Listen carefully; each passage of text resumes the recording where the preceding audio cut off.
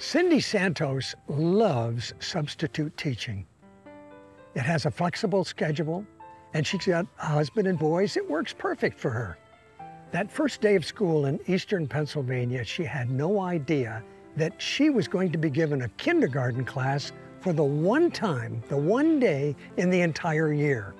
When she got to school, the school nurse took her aside, said, "There's a special little girl in your class. She's on dialysis 10 hours a day. Her name is Katelynn, and she's on standby for a kidney donor." Well, in the classroom, Cindy just fell in love with Katelynn right away, those engaging eyes and that sweet smile. About a week later, she was on her Facebook page, and she doesn't know how this happened, but all of a sudden something popped up that said, "Katelynn's Kidney Journey." She clicked on. And there the parents explained what Katelynn needed for a donor. Well, first there was the blood type, and Cindy said, "Hey, we're the same blood type. I could be a donor."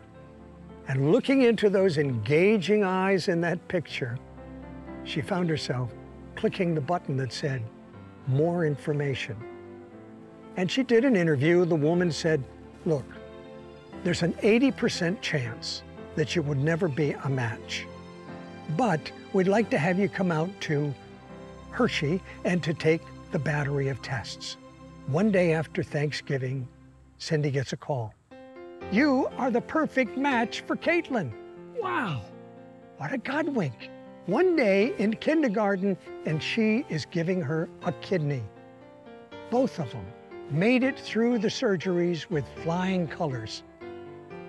But there was one more bonus Godwink.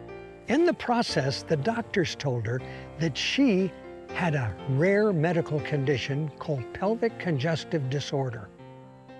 And Cindy said, "Wow, you know, I'd felt some cramping, but I had never had it checked out." Then they went on to tell her that the removal of the kidney to save Katelynn not only released any pain that she would have and the pressure that she would feel, but it would eliminate future surgery. Wow, more Godwinks.